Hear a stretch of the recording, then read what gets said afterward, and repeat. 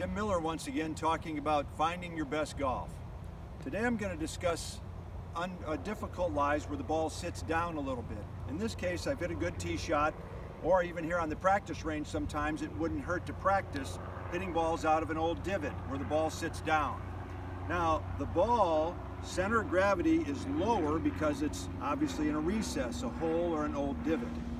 The mistake I see players make is they try to hit the ball too far and too hard out of this type of lie.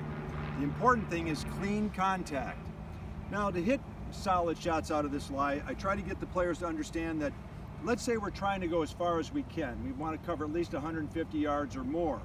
Well, let's say that normally would be my 5 rescue for 160 yards. But the lie is such, sitting in a hole, they'll try to force this shot. They'll hit the same club anyway, top the ball or chunk the ball, and of course only hit it a short yardage. So I say you need to give up on this club that you normally use. Take a club that has more loft. In this case, I've gone to a 6-iron. And I think I could hit 6-iron out of this lie, but let's say it was even a worse lie. Well, then I might go all the way down to a wedge or a 9-iron. But either way, you should take a club that has enough loft that we can get the ball slightly elevated out of a poor lie or tight lie. Now I'm going to take the 6-iron, set up. I'm going to choke down first of all to the middle of the grip. Why do I do this? The shorter the golf club is, the closer I can stand to the ball.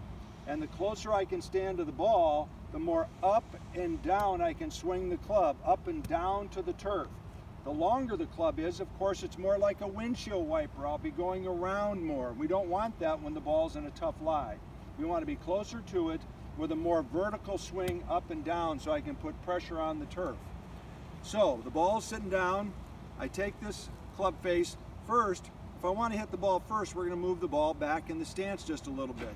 But anytime we move the ball back in the stance, we have to close the face slightly in order to keep the face square. So I'm in the middle of the grip. I take the club face from square and I close it into a little bit closed. Play the ball under my right chest when I set up. Now the face is a little shut. And then finally, since I've choked down, I'm closer to the ball, I make a more vertical swing down onto the ball. Probably the biggest key is not trying to hit this shot too hard. You want to make about a 3/4 power swing, a descending hit the ball first, and to encourage that, I'm going to lean a little bit on my front leg. So the ball's back in my stance a little bit. My weight's on my left side. I'm going to swing the club up, down on the ball, and through. Hopefully that helps you find your best golf. Good luck and play well.